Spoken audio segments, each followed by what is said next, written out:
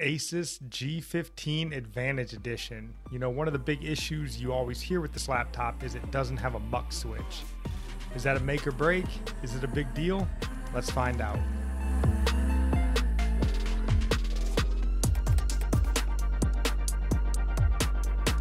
Yo, what up YouTube? Crash Wilcox, and I don't want this to be a super long video. I'm just trying to give you guys a couple more gaming benchmarks to sort of help you decide on whether or not this laptop is for you. I'm not going to tell you one way or the other. You know, $1,700, $1,600, that's a big decision. But this is hopefully just another piece of information to help you make the right decision. And if you haven't seen my full review on this laptop, I'll have it in the cards up here, linked down in the description. You can go check it out. And full disclosure, I did purchase this laptop with my own money. I've been happy with it so far. And last thing before we dive into the benchmarks, please like, subscribe, and all that, and hit that notification bell.